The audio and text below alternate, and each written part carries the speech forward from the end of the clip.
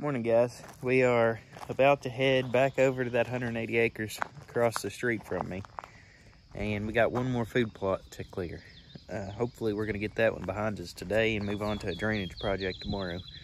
But since I got you here, I just got a little scare. See that guy right there? So I've always been a fan of snakes. I believe this is either a corn snake or a milk snake. But he's definitely not a problem. Good one to have around. We're gonna leave him alone. He's just chilling here in the driveway. Let's see what Chloe thinks of him. What do you think of that, Chloe? You don't even see it, do you? But anyway, he's definitely not hurting anything. We're gonna let him be. Chloe. So one thing fun about working right across the street is we get to drive the toys to work instead of having to drive the old pickup truck. We're also working like a lot of miles, or at least a mile or so off the road, so it works out a lot better to take this anyway.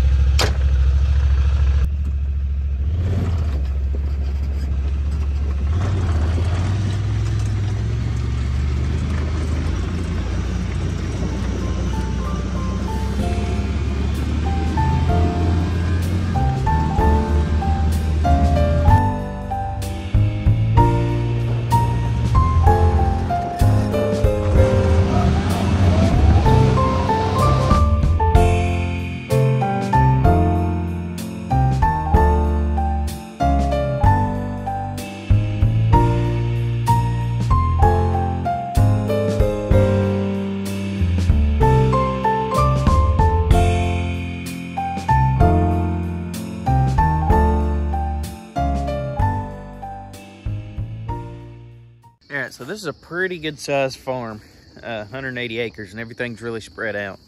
So this is kind of my little staging area where I've been parking everything. But one day this week I had 2 operators, so we ended up with 2 machines way up on top of this hill behind me. And then we left them up there, walked down, got in the side by side, went home, come back the next day, whatever. But long story short, I got a machine sitting up there, nobody to help me go get it.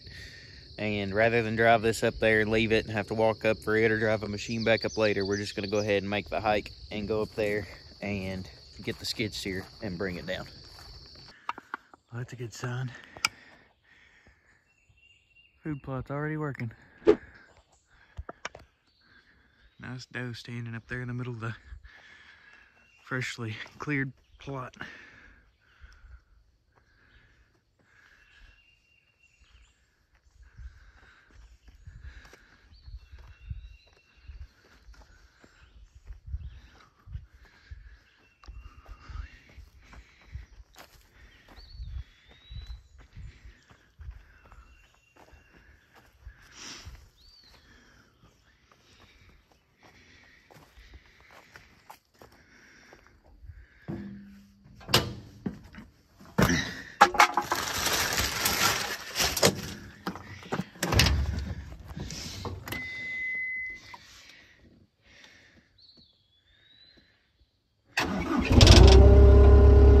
Alright guys, so we made it back here. We had to go get the skid steer so we could bring this other bucket back here, because we're going to drop the tilt rotator again just to keep wear and tear off of it since we don't really need it, tree clearing. So that's what we're doing, and then we'll get back with you in just a minute. So I've been extremely pleased with how easy this thing is to take on and off. I just got one plug and 2 quick connects, and then it's hydraulic quick attach in the cab. So that's literally it. That's all I got to do. Let's pop those loose.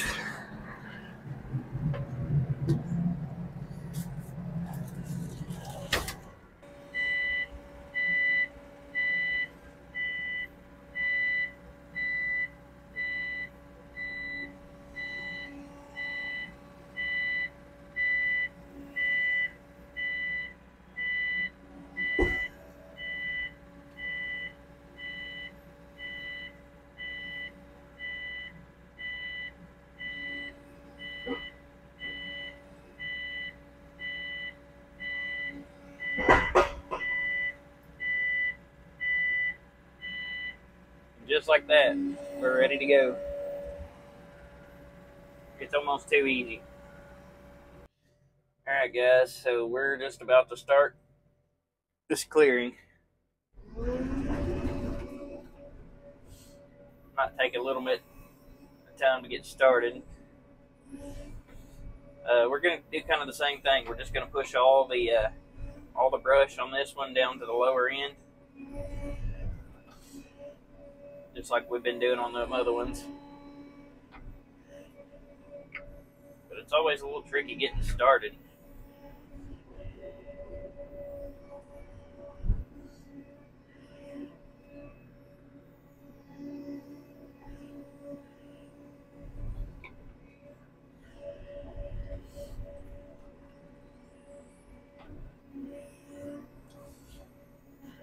Get started, we're just going to push this stuff out of our way as we need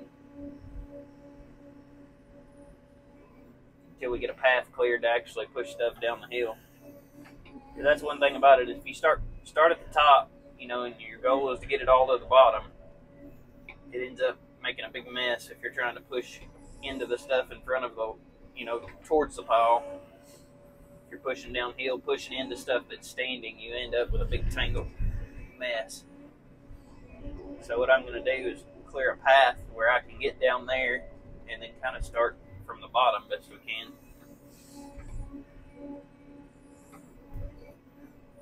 Try not to use the skid steer too much because I threw a track off of it again yesterday.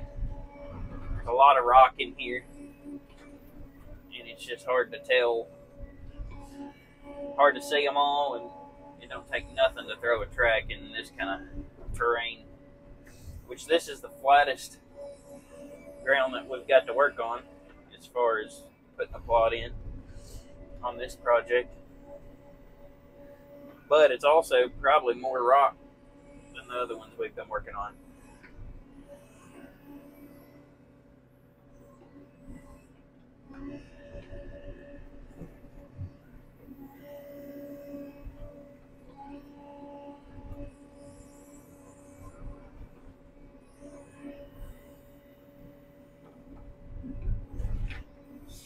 Now that's one thing that is annoying about this thumb, is with this tilt rotator bucket, they got a longer bottom, and my thumb tines don't go all the way to the teeth. Which I've had some plates made with this same attachment style, and I have my 3-foot bucket off my backhoe that I'm just going to go ahead and put a plate on so that I can use it on this. And that should make it more conventional for when I'm not running the tilt rotator. I could throw that bucket on. It's a 3-foot bucket's a good general bucket for this machine anyway. And then it should make my thumb line up like it should.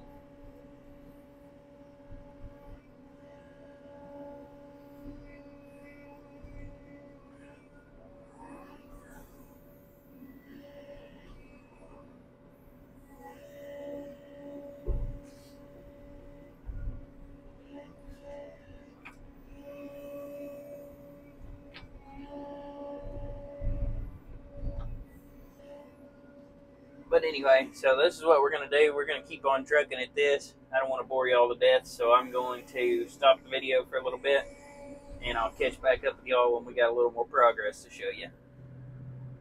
All right, guys, we're back from lunch. I'll show you all the progress that we're making. So it's real rocky up on this area of the hill, so there's the road that comes in. We're just going to make a road that comes down right through here. And then we're going to open it up down here once we get below the rock shelf. Excuse me.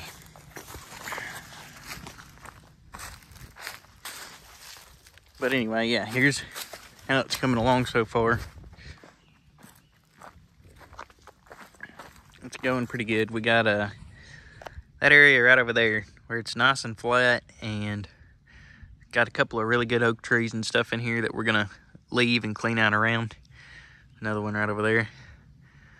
But we're just taking out the scrubby trees, little trees, and giving the big one some room and making a nice area for a food plot. So we're gonna get back in the machine and get after it.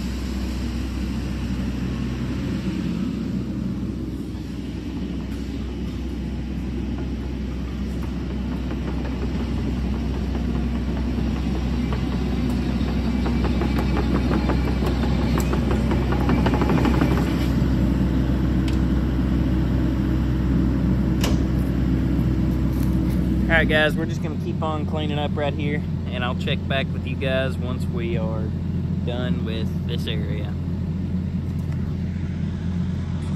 Alright guys, we've got this plot finished up. This road coming up through here is a little rough.